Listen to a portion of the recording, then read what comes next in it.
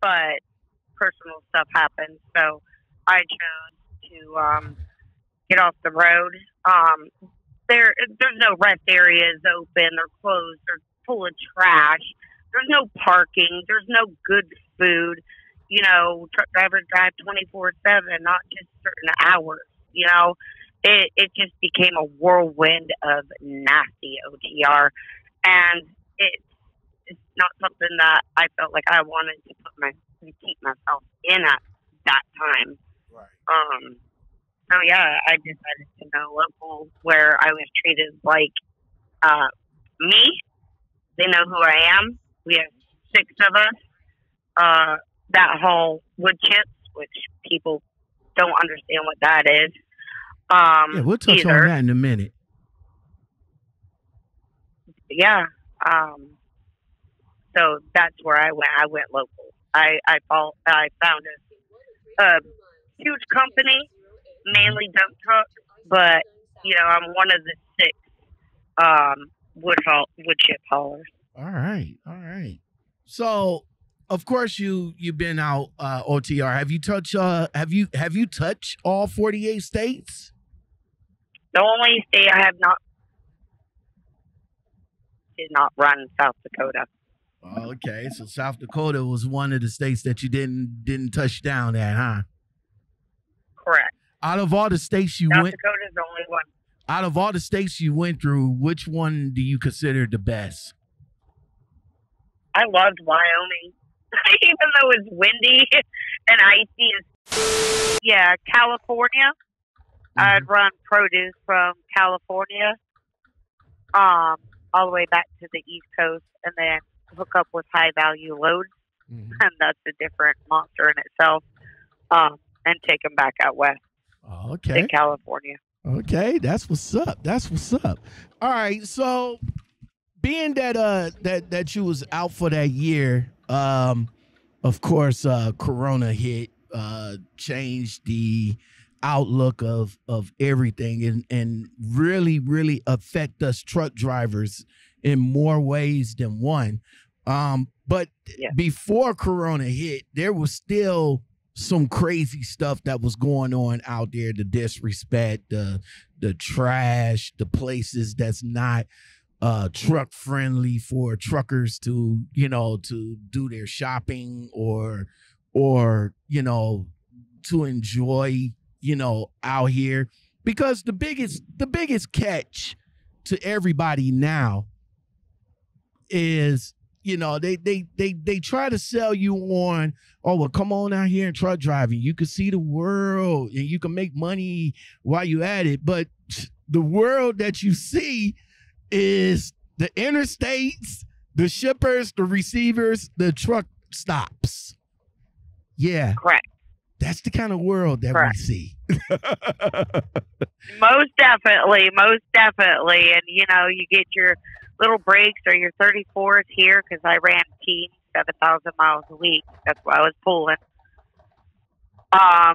So, yeah, I mean, if you want to do all that stuff, go to the Grand Canyon and all that stuff, you got to figure it out on your own and how to make that happen. I did stuff like that, but I also told my company, yo, wait, I'm out here to run for you to make y'all money, to make myself money, but also to see stuff. And this is how I'm doing that. Some companies will be like, not. But exactly. Okay, I can go somewhere else. So, but it's not all sightseeing out there. It's really not. I mean, you got to really go after that if that's what you want to do here and there once in a while, But it's trash. It's dirty. It's other truckers trying to run you off the road because they have some hostility, problems of their own. It's not a pretty game. It's not a pretty world out there. It's really not. And so, of course, in your post, you did mention all of the stuff that you just mentioned. Garbage, trash, especially no parking up in the Northeast. There's none. How is it? How is it up in the Northeast as far as parking goes? There's no parking in the Northeast. There was like one truck stop. We're all parked on on ramps, off ramps. Trying to find a fuel station somewhere, that's like not there anymore. Anywhere you can find it's dangerous. Parking on the side of the road, it is downright dangerous. And these states just don't care. They want you in their state to drop off the stuff and get back out. They do not want you in their state. Or cities, for that matter, because we got a couple for of that matter, yeah. Yeah, we got a couple of cities that's mandating no parking for semis as well. Right. They don't want you in there. They don't want us in there. They want our products, but they just don't want us in there. And I think, if we're going to be driving through your state to drop you off stuff, you should have adequate parking, adequate truck stops. It should be easier on us. It's not easy. It's hard out there. Yes, it is. Yes, it is. Especially where you mentioned also that there's no good health foods out here. Now, I'm going to accredit this to Love's in particular. Now they're changing a little bit. They calling themselves getting some healthier items in there, but not all of the truck stops has healthy selections. I mean, majority of them, with the exception of the Flying J's, which they got Denny's, Petros, with the Iron Skillet, but I believe Iron Skillet is going half through of those are not even open. Exactly. And some of those are being in transition as well. Some of them are converting over to IHOPs. So so hopefully what IHOP coming into Petros will make it, healthy eating habits a little bit better. But man, Love's was my choice.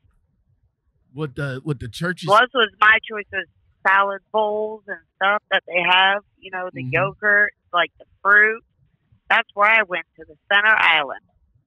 Like I said, that's where you kind of got to go. They changing for healthier items, but before that, with McDonald's, churches, that god awful Chester chicken and other and other foods, it's just not good. It's just not good for us. And I know a lot of us comes into Facebook groups and say, yeah, well, why don't you get yourself a cooler and bring your own food and all like that? Sometimes that is kind of hard in itself too.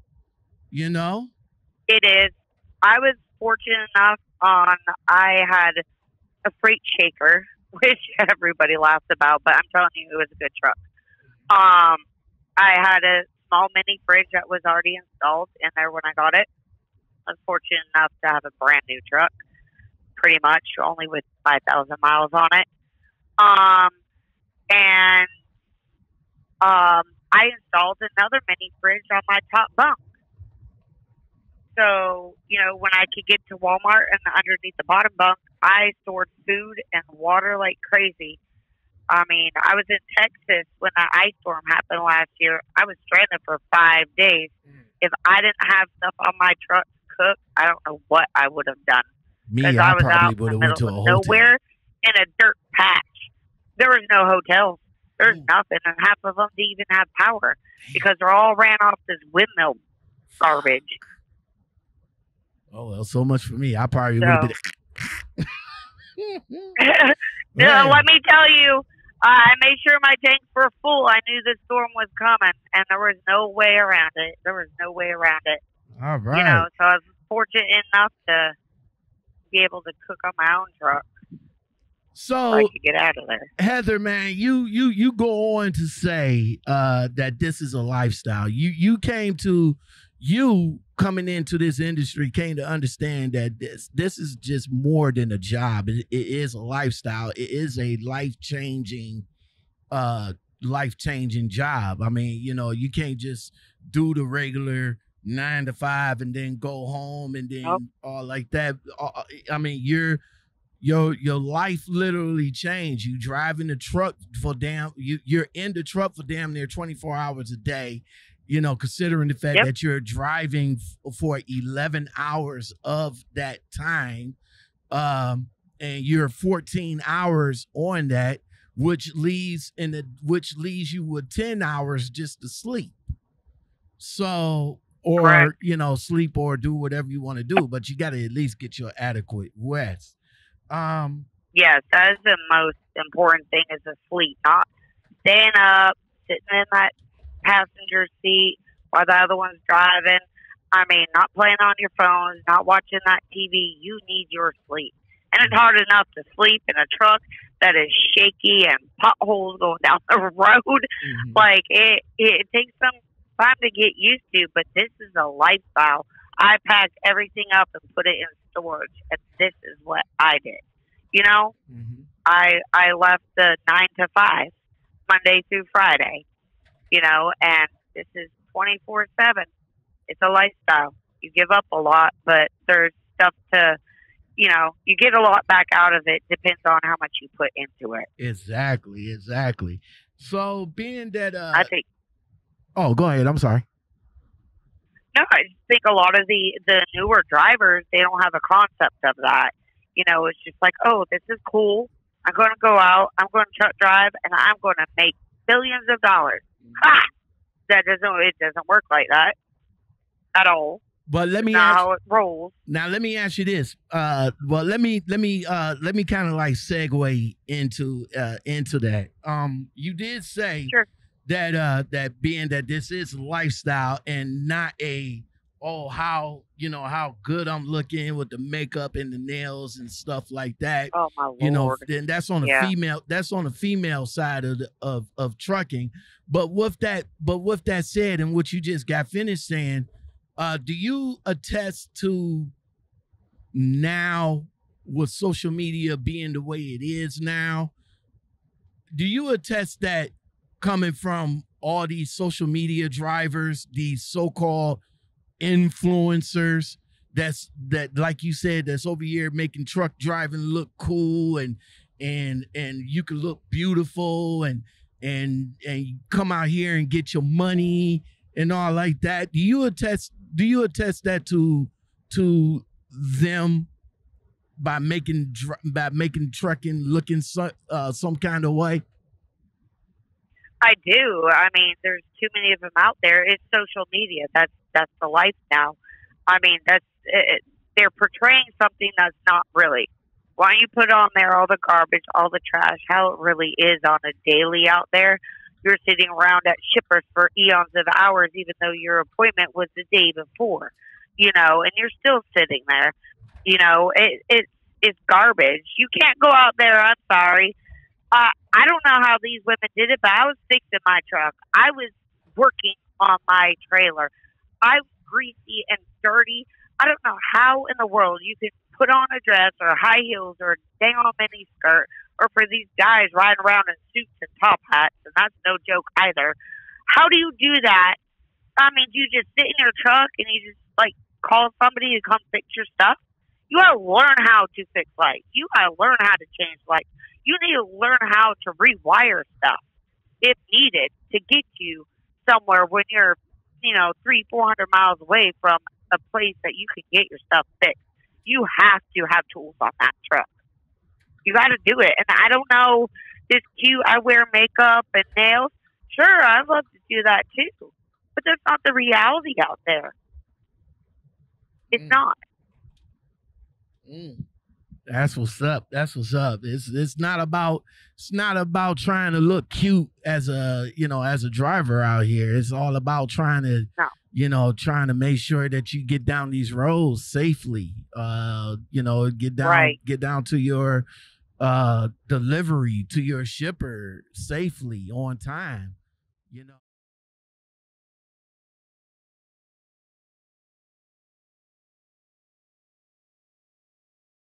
One of the greatest, that is a vow, yeah, that is a promise. Always wanted to be famous, just being real, yeah, just being honest. My haters won't always be nameless, give them no clout, I give them no power. Creators of different ages, sooner than later, what will be ours? I keep an eye out for the moment.